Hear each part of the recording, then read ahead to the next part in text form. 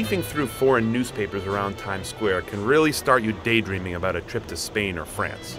But wait a minute, this is New York, and traces of Europe are everywhere. The city is full of spots that can make you believe you're traipsing through the old world. Plan your route carefully, and a Metro card can magically transform into a Eurail pass.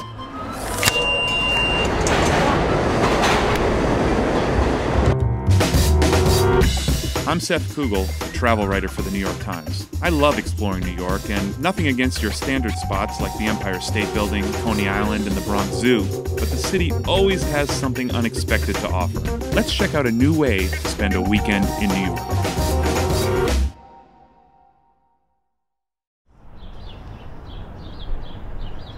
The A train to 190th Street plants you in Fort Tryon Park, where you'll find the cloisters, a scene so French you'd think they shipped it across the Atlantic, which they sort of did.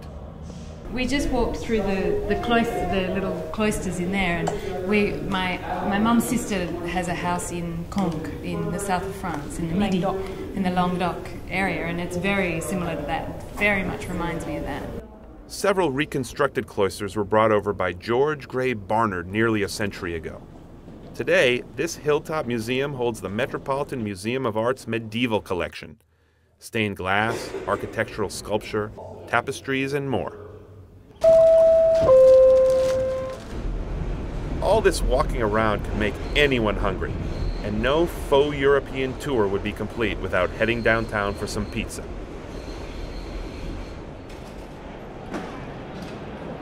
Just about any train will get you to the financial district, where outdoor dining on Stone Street is a New York gem that practically nobody knows about.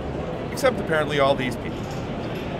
Stone Street's got a great European feel to it. You know, it might be like Temple Bar in Dublin, or, you know, just a little side street in London too. I don't know. What do you guys think? It's the perfect place for lunch. Italian, French, or Irish food on a warm, sunny day. And it definitely feels European, although it's hard to pinpoint exactly what city. I would actually think that I was in Amsterdam because of the cobblestones and the old buildings.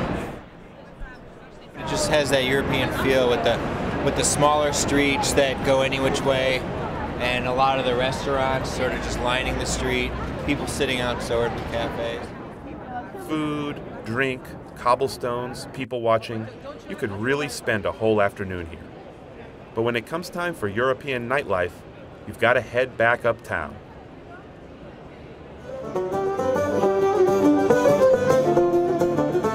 St. Andrew's Pub and Restaurant is a Scottish refuge in Midtown where you can have a Belhaven ale and listen to Celtic music on Saturdays.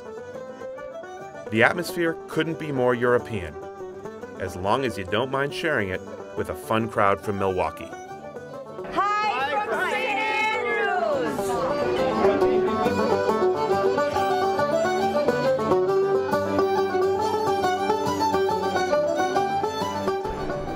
Today, we have just scratched the surface of European New York. We could have used our faux Eurail pass to check out a cricket match in Brooklyn, to down some Bosnian sausage in Queens, and all this without exchanging a single hard-earned dollar for the all-powerful euro. Here, the exchange rate is $1 US for $1 US.